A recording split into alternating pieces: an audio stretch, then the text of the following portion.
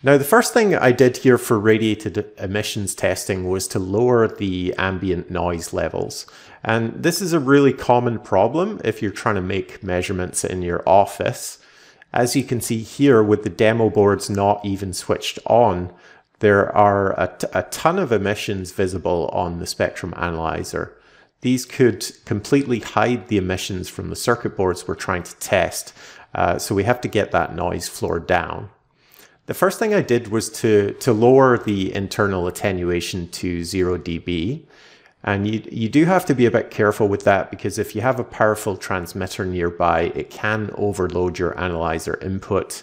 And worst case, it can damage your analyzer because there's essentially no protection left on the input. But it does give you some more margin.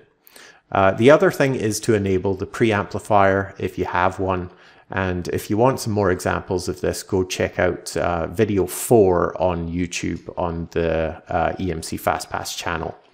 Another thing you can do is to turn off the emission sources in your office. And for my office here, it turned out the biggest sources were the lights, and that's both the room lights and also the LED lights that I'm using for filming. So check out the reduction as I switch off the lights.